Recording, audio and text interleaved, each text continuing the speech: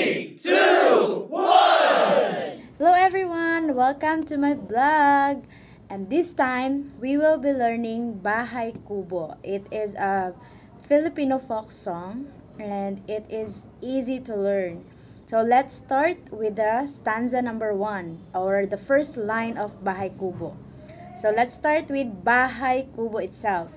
And the chords for Bahay Kubo is the G, higher C, higher C, higher D, and B. Okay, let's start.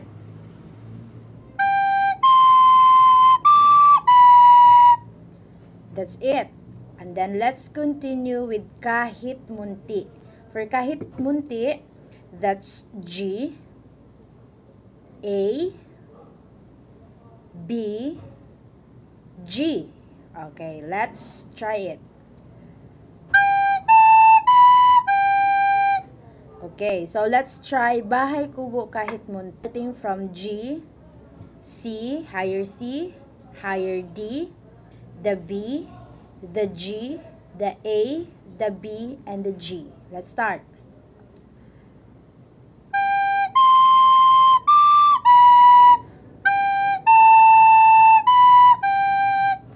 Okay, that's it for the first line. So let's continue with the second line. For the second line, it's ang halaman doon ay sari-sari. So the chords are E, F, G, A, G, F, higher D, and then higher E. For the higher E, we will close the normal E, but at the back hole, we will just close the half portion of the hole. Okay, that's E higher, and then higher D and higher C. Let's start the ang halaman doon ay sari-sari. Okay, for a while.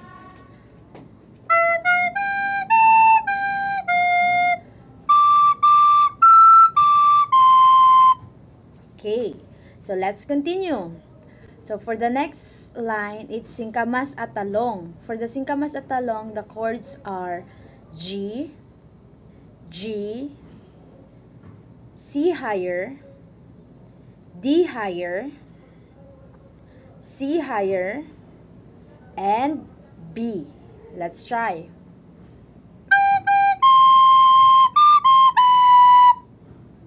That's it. And then, let's continue with the sigarilyas at mani. For the sigarilyas at mani, the chords are G, G, A, B, A, G. So let's try.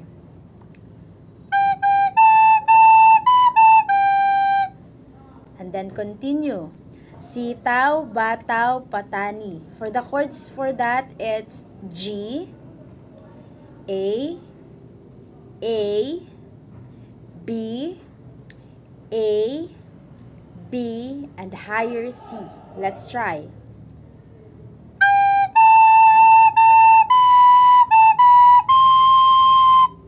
Okay, so we are done with sitaw, bataw, patani, and let's proceed with kundol, patula, opot, kalabasa. So for that chords, that's G, higher C, higher D, higher C, B, G, A, B, A, G. So let's try.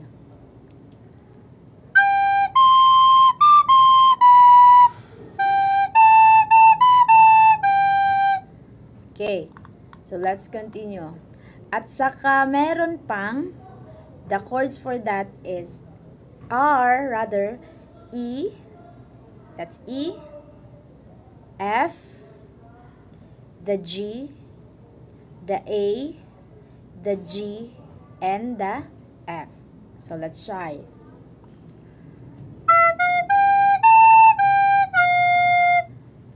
Okay, that's it. And then let's proceed with the Labanos Mostasa. For the Labanos Mostasa, the chords are higher D, that's higher D, 3 higher Ds, and then higher E,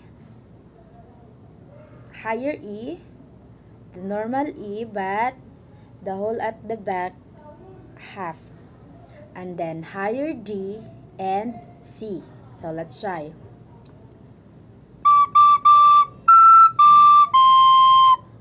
That's it. And then let's proceed with Sibuyas Kamatis. For the Sibuyas Kamatis, it's G, G, higher C, higher D, higher C, and B. Let's try.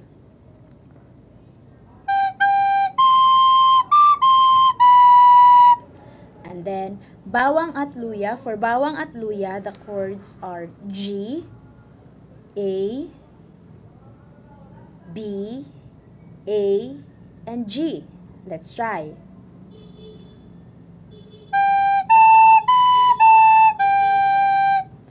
And then, sa paligid-ligid, for the second to the last line, sa paligid-ligid, the chords are G, G, A, A, B. Okay, let's try.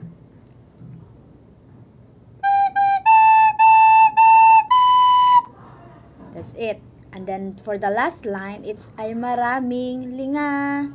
For that, the chords are B, B, B, A, B, higher C. So, let's try.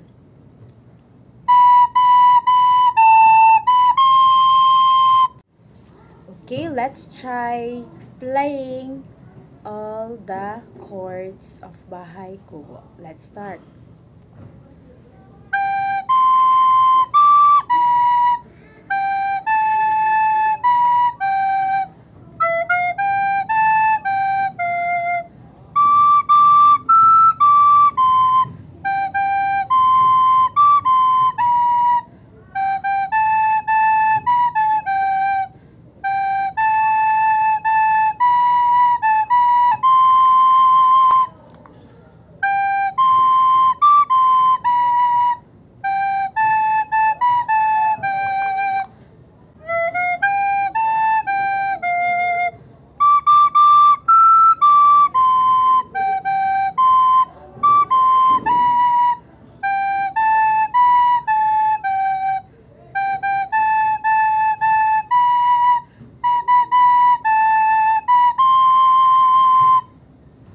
And that's it.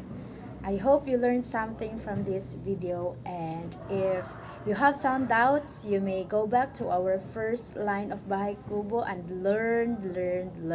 So if you have any suggestions or you have any requests, then you may comment down below. Thank you so much, guys. Don't forget to like and subscribe. Bye-bye.